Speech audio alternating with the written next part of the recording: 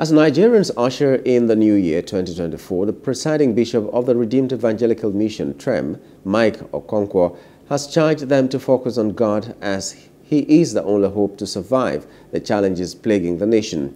Bishop Okonkwo, who gave this charge during a crossover service in Lagos, says the hope of the country was not in the hands of the leaders, as the issues are not peculiar to just Nigeria. Justin Akadonye brings us details.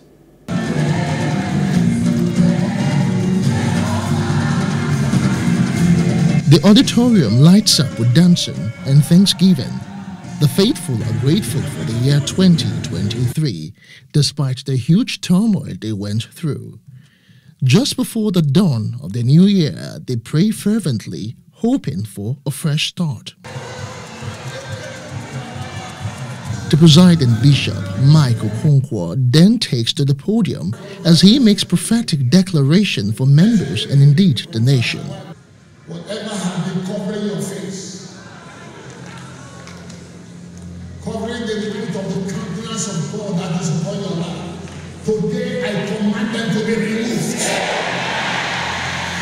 Your face will shine. So as the countdown begins, 2024 saunters in amid jubilation by the congregants.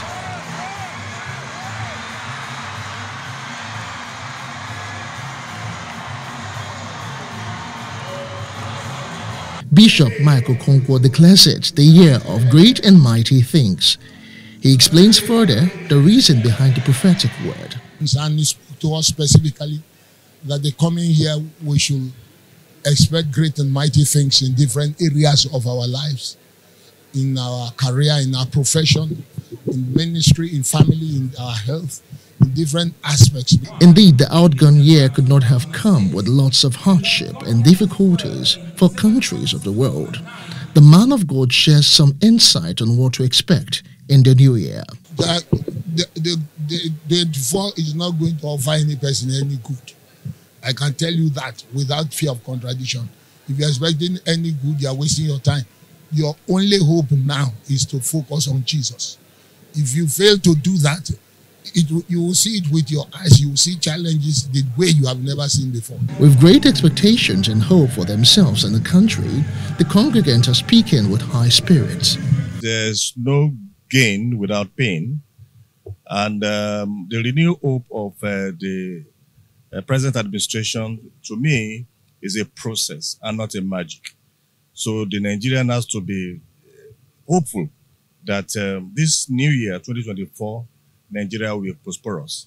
It's a work in progress, and I'm sure and I'm certain that things will be good. The year 24 for me as a year of great difference. And what I wish and expect, I want God's word to really work in my life. And for Nigeria as a whole, I want a well-structured country and God's plan to really come to stay. The service so far has been great because of our papa, our daddy, our big daddy has impacted a lot of knowledge into us in order to go about this 2024. And we hope that the Lord will lead us and direct us and keep on blessing us to survive and to keep on going years upon years. So in the wake of the new year, having prayed and given thanks, the faithful are hopeful of a silver lining after a challenging 2023. Justin Akadonye, Plus TV News, Lagos. Hello, hope you enjoyed the news. Please do subscribe to our YouTube channel and don't forget to hit the notification button so you get notified about fresh news updates.